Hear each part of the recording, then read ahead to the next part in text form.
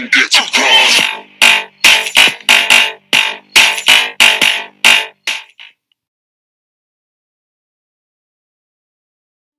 Hey, what's up guys? It's me, HKHR2, bringing you guys another video of some late Town Hall 8 gameplay. So yep, only 3 days, 14 hours left on our Town Hall to level 9, but what's big is the new update for Clash of Clans. Yes, the July 2015 update is out, people, live, and it is amazing. It is amazing. Okay, so first we have this new training screen, so you can now train your troops so much better. And you can now queue up spells. So my spell factory is already full, and now I can also queue up more spells. And actually, here's the big thing: the dark spell factory. In case you haven't heard about that, yep, people. So let's just go into the news over here. So yep, the dark spell factory is here with 3 new spells, and the dragon level 5 is there for Tunnel 10, and a second air sweeper is there for Tunnel 9. So dang it, I'm going to have to upgrade another air sweeper at Tunnel 9, but oh well. And new leagues are here for the high levels, like the Legend League and the Titan League. So the Legend League is for 5,000 trophies and above, as we can see down here. But anyways, we'll get to that in a second. So Dark Elixir spells now. That is amazing. This is going to be game-changing. You have the Poison spell, the Earthquake spell, and the Haste spell. I'll explain the entire update in a much more in-depth, with some more in-depth clips in like a minute. This is just a quick overview. And yep, the new leagues, this is going to be epic. We can now, it's for 5,000 trophies and above, and it's a new challenge for the top players.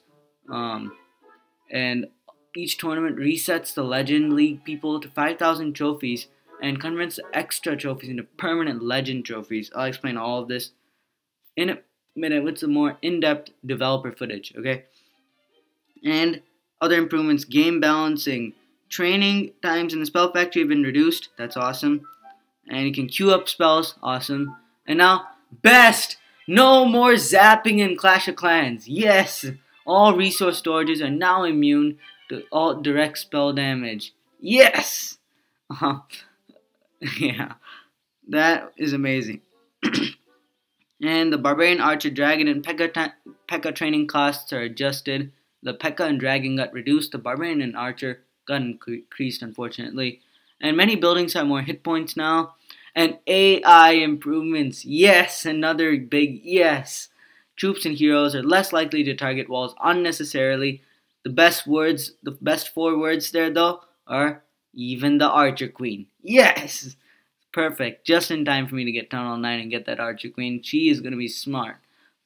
Troops and heroes will not continue bashing through the walls to get to a destroyed target. Say your king's banging on a wall, and then a wizard destroys the thing behind the wall. The king won't keep bashing on that wall. He'll move on to something else. That's so much more smarter.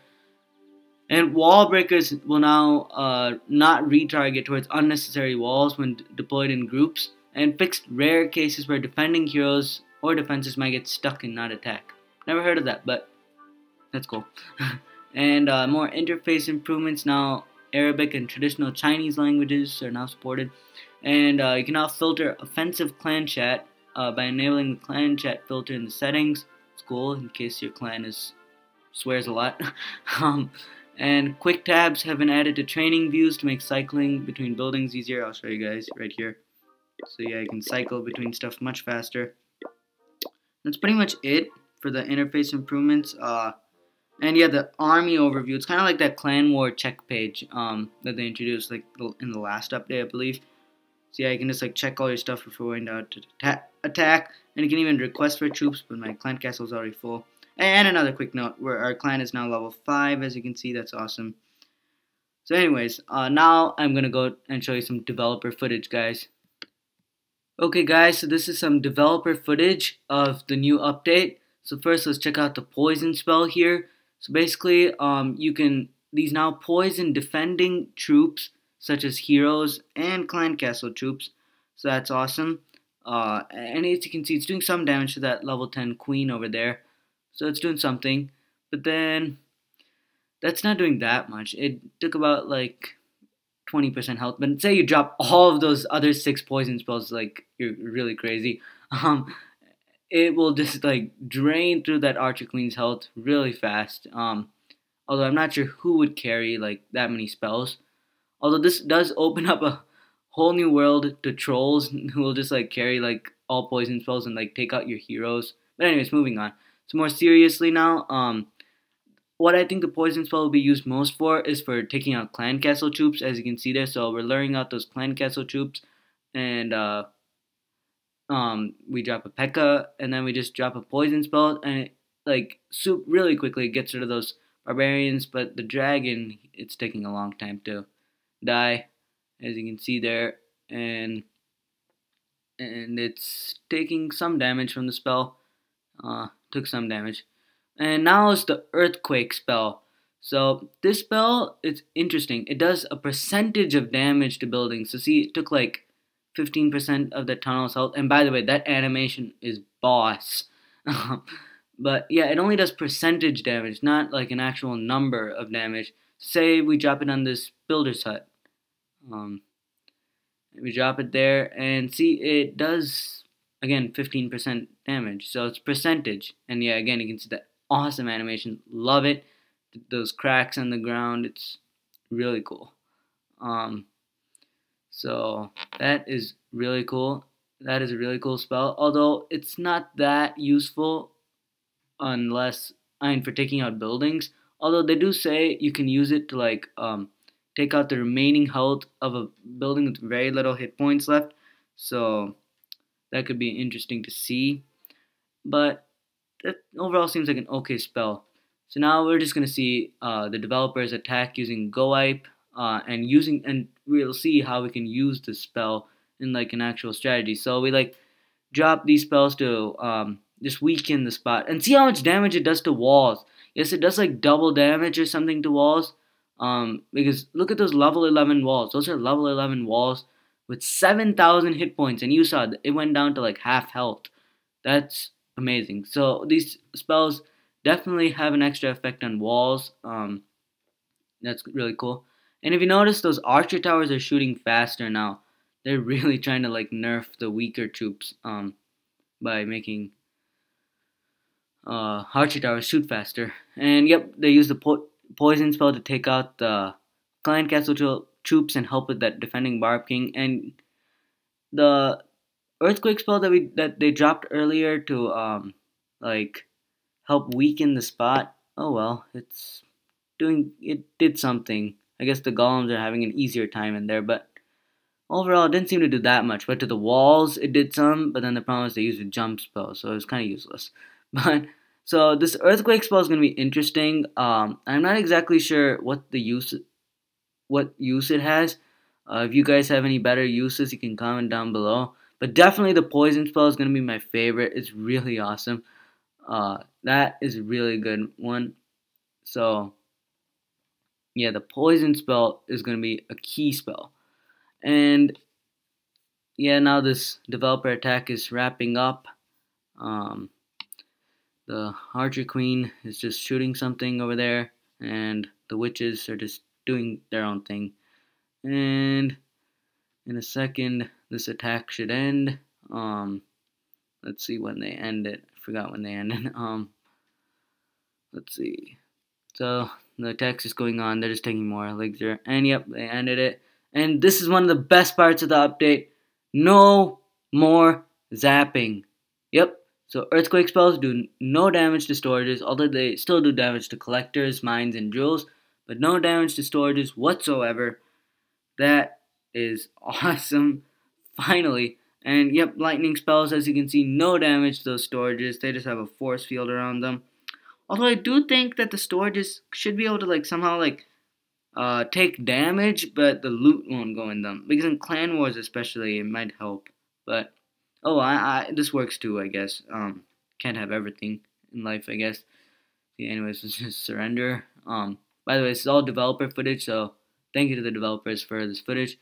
And now this is another spell, the haste spell. So what it does is it speeds up your troops like way more than a rage spell would. Like look at the haste spell versus the rage spell, so much faster.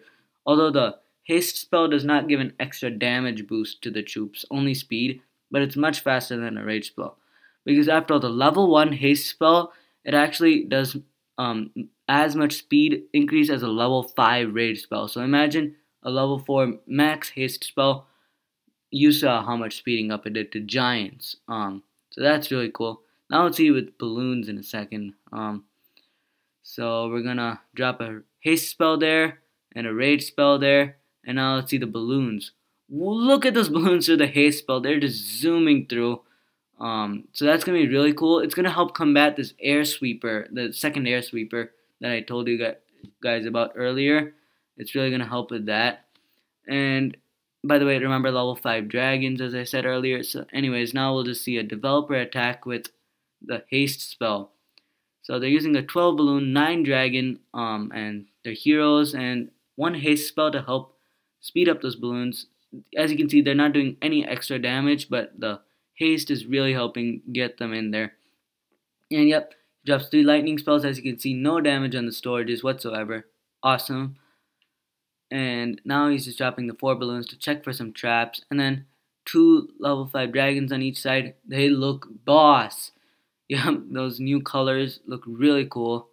And by the way, actually now level 4 dragons are unlocked at Town Hall 9. They moved that down. That's cool for Town Hall 9s, I guess. Could bring back dragon attacking at Town Hall 9. Who knows?